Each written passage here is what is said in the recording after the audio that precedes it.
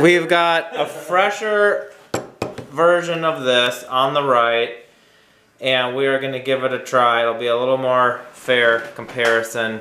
And brothers don't shake, brothers got a hug. Alright people, so I got a message. We're doing it live. I got a Facebook message from Earthrider Brewery saying, I heard that you brewed our recipe, and the beer that you got wasn't the freshest. Where did you get it? Because we're always trying to figure out where it was and all this. And ended up being Allison, who's one of the brewers there, and friend of mine and former brewer at Thirsty Pagan. And we had a nice discussion. I said I did my best to be fair to the brewery because I knew that it wasn't the freshest. And she watched the video and she agreed I was fair. So there you go. You're the fairest guy I was fair weathered. Now again, I don't, maybe not a huge deal, but mine has ended up being clearer than theirs. So you had the Earthrider from October, packaged in October. This is packaged in February. On the right side of that. That's funny. Are we framed up? No. Really? Oh no. There you go. Show your artwork, man. Don't on the wall, not on your body. Oh, that. And like you show, I'm like, what? Now there's all this space between us.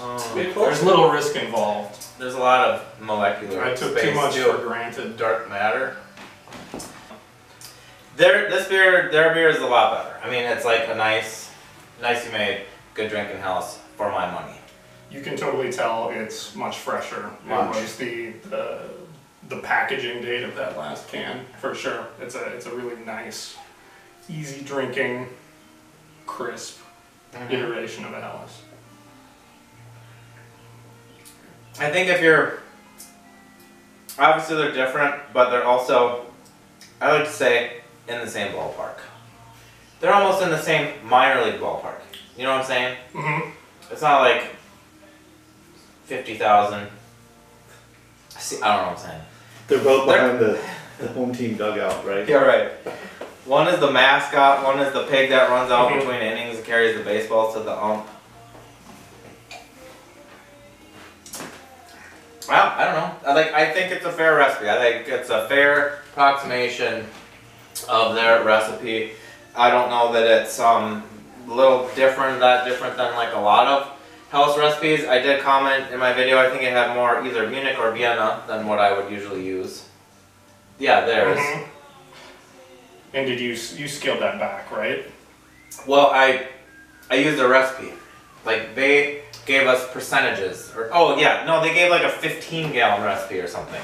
Okay. It was 10 or 15 gallons. I scaled it. Yeah, but I equally scaled it back. Because I passed 3rd grade math. Congratulations. I know. I was so proud. I would happily drink either of these. I like coming over here because within like 90 seconds of walking in the door, I usually have a couple beers in hand and a camera pointed at me. And one thing I found with my way that I lager it on tap, that's just kind of how I do it. It gets better and better and better after being in the fridge for a couple of months, which is what it would normally just be in the cave or in the controlled, temperature environment. Or the cave. Or the cave, aka. But yeah, so like this beer, my beer, I like better now than I did a couple months ago. It's more carbonated than the last time. It's more carbonated, and I think it gets a little crisper in me. Anyway, wanted to be even more fair to Earthrider and the great people up there. We have a lot of beer to drink. We're going to keep drinking it. So, cheers. Cheers. Catch you later.